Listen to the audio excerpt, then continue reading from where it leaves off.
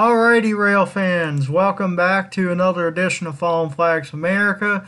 So as you can see here, or hopefully you can see, by today's picture we will be covering the Union Pacific G.T.E.L, known also as the gas turbine electric locomotive, or simply the Big Blow. So this is a scale train's representation of what the Big Blow looked like, and these things were incredibly powerful, to say the least, as you will discover when listening to this program. So thank you for tuning in to another edition of Fallen Flags America. Now let's get into the show. So, the Union Pacific G.T.E.Ls, or Big Blows, were a series of gas turbine electric locomotives built cooperatively by Alco and General Electric between 1952 to 1961, and operated on Union Pacific from the early 50s to the early 70s. Background: the Union Pacific operated the largest fleet of gas-electric turbine locomotives, or G.T.E.Ls, of any railroad in the world. The prototype, Union Pacific No. 50, was the first in a series built by General Electric for Union Pacific's long-haul cargo and marketed by Alco-GE partnership until 1953. The prototype was introduced in 1948 and was followed by 3 series of production locomotives. At one point, Union Pacific said the G.T.E.Ls hauled more than 10% of the railroad's freight. Fuel economy was poor, for the turbine consumed roughly twice as much fuel as an equally powerful diesel engine. This was intentionally not a problem because Union Pacific's turbines burned bunker C heavy fuel that was less expensive than diesel. This highly viscous fuel was difficult to handle with a room temperature consistency similar to tar and molasses. To solve this problem, a heater was built into the fuel tanks and later into fuel tenders to heat the fuel to 200 degrees Fahrenheit or 93 degrees Celsius before feeding it into the turbine. Eventually, UP switched from bunker C to modified no-C heavy fuel oil, which contained fewer pollutants and solvents.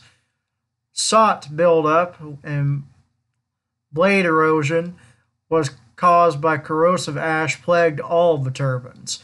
Changes to the air intake systems on the production turbine locomotives improved the quality of air that reached the turbines, which in turn, the final 2 numbers, number 18 and 26, restored at the Cheyenne Roundhouse in operating condition until being retired in February 1970. Both were sent to museums. Prototype: the Union Pacific had sought the biggest and best locomotives. In the 1930s, a pair of steam turbine locomotives were tried but rejected. Shortly before World War II, Union Pacific had been adding diesels to its roster, but none pulled road freight trains. The idea of using 4 diesels to the power of a steam locomotive was unappealing, so the search began for something bigger. General Electric had been building gas turbines for aircraft and proposed using something similar on a locomotive. Union Pacific thought maintenance costs for a locomotive were largely independent of its power, so a smaller number of more powerful turbine locomotives would save money. Union Pacific decided the best way for the turbine locomotives to realize their potential would be to put them on mainline freight trains. Long runs and relatively high speeds would maximize the turbine's efficiency. After Union Pacific expanded interest, General Electric, or GE, built a prototype, number 101, completed in November 1948. After tests in the Northeast during June 1949, it was renumbered to UP-50. Painted in UP's armor yellow, UP-50 began a round of tests. Union Pacific never took ownership of this locomotive. However, it was one of the few internal combustion locomotives in North America that had a cab at each end. The cabs themselves resembled the FA units being built by Alco-GE at the time. The sides of the locomotive had numerous air intake louvers that could be opened and closed in varying patterns. UP-50 was a car-body BBB, or triple B, wheel arrangement, 2 4-axles, with pairs connected by span blasters. The turbine produced 4,800 horsepower, or 3.6 megawatts, of which 4,500 horsepower or 3.4 megawatts was available for traction. This power output was more than double that of the diesel-electric units of the time. For starting, the unit's auxiliary diesel generator would power a set of windings and the gas turbine's main generator, causing the generator to rotate. The generator's rotation would begin to spin the turbine, at which point diesel fuel would be used to start a combustion. A steam generator would heat and liquefy the turbine's primary fuel supply, heavy bunker C oil.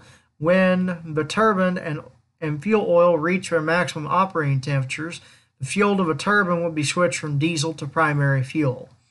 This machine weighed 500,000 pounds, or 230,000 kilograms, and was over 80 feet long, or 24, I guess that means millimeters long. The turbines were delivered in 3 main groups after extensive testing of the prototype.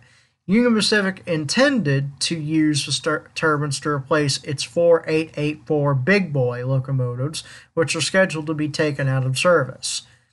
The first generation. From January 1952 to August of 1953, Union Pacific received units 51 through 60, like the prototype, but with a cab at only one end to increase fuel capacity. Each cost for the unit was $540,000. The unit frame carried 7,200 U.S. gallons, or 27,000 liters of fuel. The G.T.E.Ls initially pulled freights between Ogden, Utah, and Green River, Wyoming, passing through Weber Canyon and Echo Canyon, Utah.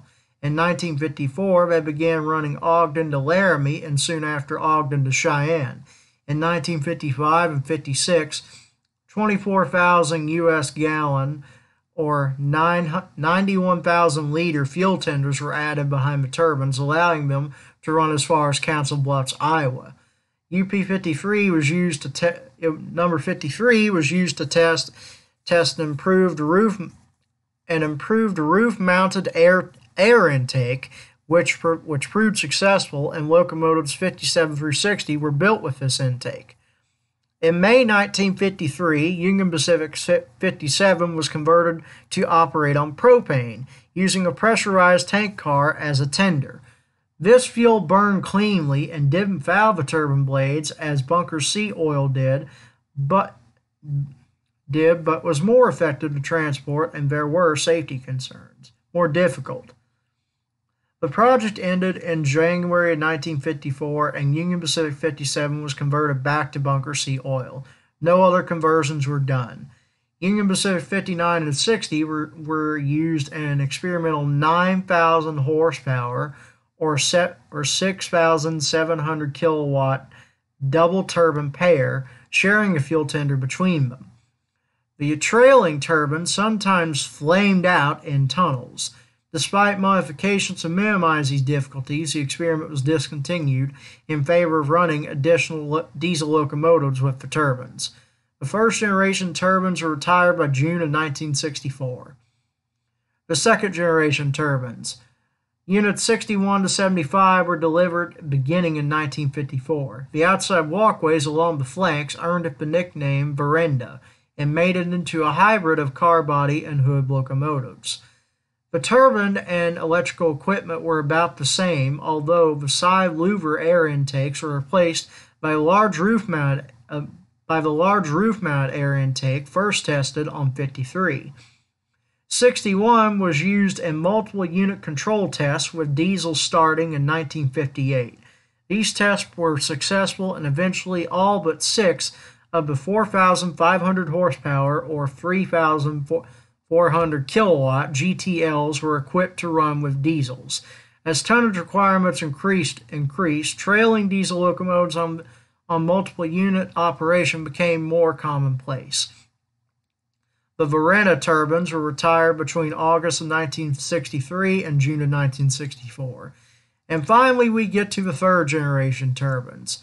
In 1955, Union Pacific ordered a new turbine electric, the world's most powerful locomotive. Each would be 2 units plus a fuel tender rated at 8,500 horsepower. The A unit controlled the control cabin and auxiliary diesel engine generator. The B unit carried the turbine and main generators to provide electricity to the traction motors on both the A and B units. The turbine was a new design, a GE frame 5 simple cycle gas turbine with a 16-stage compressor, 10 combustion chambers, and a 2-stage turbine.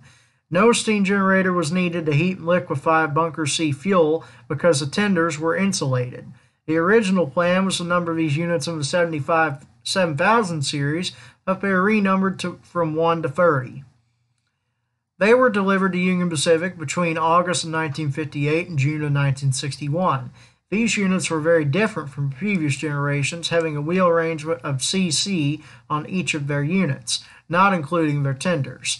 The locomotive weighed in at about 610 tons with a fuel tender. Continuous tractive effort was 146,000 pounds, or 66,000 kilograms, with a 65 mile per hour or 105 kilometer per hour, 74/18 gearing and 1961 tonnage ratings were 6,740 on the 0.82% climb west from Cheyenne and 5,180 on the 1.14 east from Ogden. The turbines in these units are the most powerful prime movers ever installed on any North American locomotive. With 8,500 horsepower or 6,300 kilowatts from a single prime mover, these engines set a record that still stands. That rating was climbed to be at 6,000 foot or 1,800 miles altitude and 90 degrees Fahrenheit or 32 degrees Celsius, and in cooler, denser air, the turbine itself could exceed 10,000 horsepower or 7,500 kilowatts if the electrical system could handle it. In 1963, Trains magazine wrote the big 8,500 horsepower jobs remain under constant scrutiny as Union Pacific jacked some of them up to 10,000 horsepower ratings, considers motorizing their fuel tenders with traction motors. Lee's book explains that Union Pacific resetting generator escalation to absorb the higher rating, but wheels were but only on a test. The motorized tender sounds unlikely, although Trains mentioned that the turbine's 4-month trial to Los Angeles in 1962 ended when tender wheels were motorized, imposing speed restriction. The 1961-63 timetables show a 65 mile per hour or 105 kilometer per hour limit for all the turbines. These turbines were eventually displaced units 51 to 75. There had been problems with fuel filters clogging in the earlier turbines, so it was decided to filter the fuel before filling the locomotive fuel tanks in the tender. Unlike the earlier turbines, the 8,500 horsepower or 6,300 kilowatts turbines came with a 24,000 U.S. gallon or 91,000 liter fuel tenders, in addition to the 2,500 U.S. gallon or 9,500 liter of diesel fuel in the locomotive. They also came equipped with Leslie S5TRF horns on the cab roof, later moved to the mid-rear section of the A unit in response to ice buildup in the valves. The third-generation turbines were all retired by 1970. Retirement. Bunker C's cost average waned as the plastics industry began to find uses for it, and improved cracking techniques allowed the oil, previously considered waste, to be converted to lighter fuel grades. The last run of a gas turbine locomotive took place on December 26, 1969. Their running gear was recycled into the U50 series of locomotives. Trucks, traction motors, and span boosters from locomotives 51 to 75 were used in construction of the U50, and trucks and traction motors from locomotives in the 1 to 30 series were used in construction of the U50C. Several of the tenders retained and converted to hold water for maintenance and way purposes, and would later be used for Union Pacific's operating steam locomotives, such as Union Pacific 844, Union Pacific 3985, retired last year, and Union Pacific 4014. The prototype, the first generation, second generation turbines were all scrapped by 1964, with none left for preservation. Two third-generation turbines were preserved, UP-18 at the Illinois Railway Museum and UP-26 at the Utah State Railroad Museum in Ogden, Utah. UP-18's tender, number 907853, built in 1937, had a long history. Built first for use with UP's FEF series steam locomotives before conversion to turbine use. It served as a water tender from the 1970s to 1984 for trains such as the Expo 74 and American Freedom Train before being donated to the Kansas Railroad Museum and then acquired by the IRM. Neither of the turbines are reported to be in operable condition, nor are planned to be restored. Experimental coal-burning turbine. In October 1962, the Union Pacific constructed an experimental G.T.E.L of its own using a modified Alco PA1 cab as the chassis of a GN W1 class electric locomotive, bought for scrap from the Great Northern Railway as the second unit in a modified turbine prime mover removed from one of the 50 to 70 series locomotives. The consist had an A1A, A1A, 2D, 2-2 wheel arrangement, 18 axles of which 12 were powered. The PA's 2,000 horsepower or 1.5 megawatt diesel engine was retained, and the B unit carried the main power plant for the main generators, which contributed 5,000 horsepower or 3.7 megawatts for a total power output of 7,000 horsepower or 5.2 megawatts. The coal tender was rebuilt from that of a Challenger steam locomotive number 3990. The setup was numbered 80 but was changed to 8880 in 1965 to avoid conflict with the then new DD35s being introduced. The blade erosion and soot buildup problems encountered in the earlier locomotives were magnified with the coal turbine. Grading coal into fine particles was also troublesome, but necessary because any oversized coal particles could damage the turbine blades. Unfortunately, the experiment was declared a failure and scrapped after spending only 20 months in service.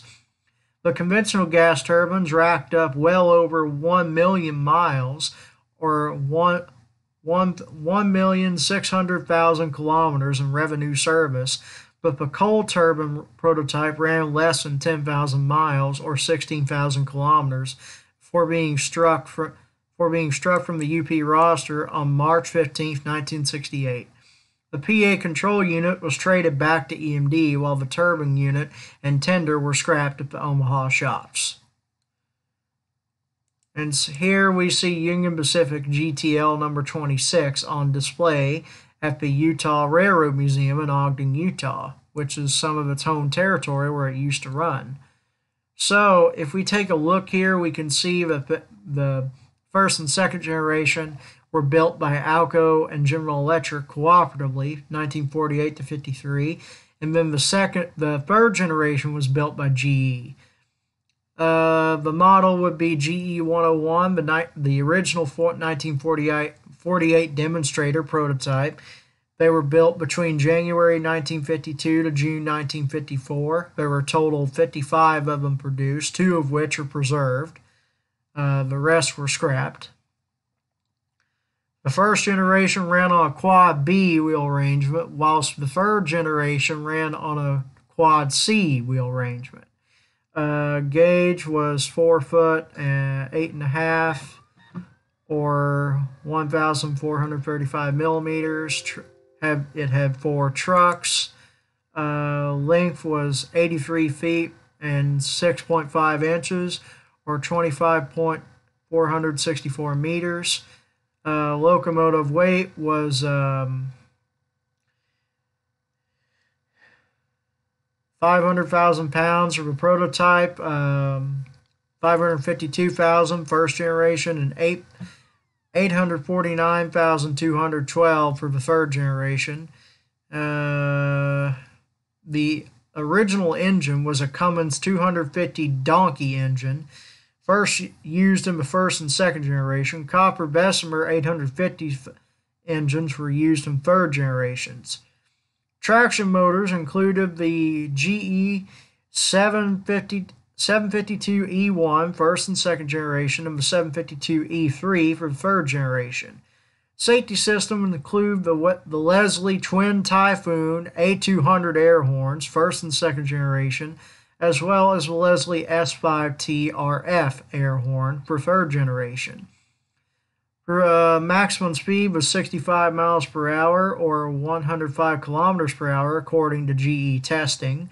Power output was 4,500 for first and second generation, which is basically one unit, and then when they combined two, which is what the third generation was, they bumped it up to 8,500 horsepower. Tractive effort was 138,000 pounds, or 610,000 N, whatever that says. Career, they were all used on the Union Pacific. The first generation did not have a nickname. The second generation were called Verandas, and the third generation were known as Big Blows and Bird Burners. They did not have a long running life, unfortunately, because they were cut short. And the locomotives, I believe, that replaced these units were units such as the EMD DDA-40X. Well, actually, I take that back. It would technically be the DD-35A, first of all, which would be these units. These is what they originally replaced them. And then you have the DD-35, which was a B unit version of that. And then lastly, you have the DDA-40X, which was the biggest unit produced, with them being nicknamed Centennials. But that's another video. Like I said, guys, I guess this is as good of a time as any.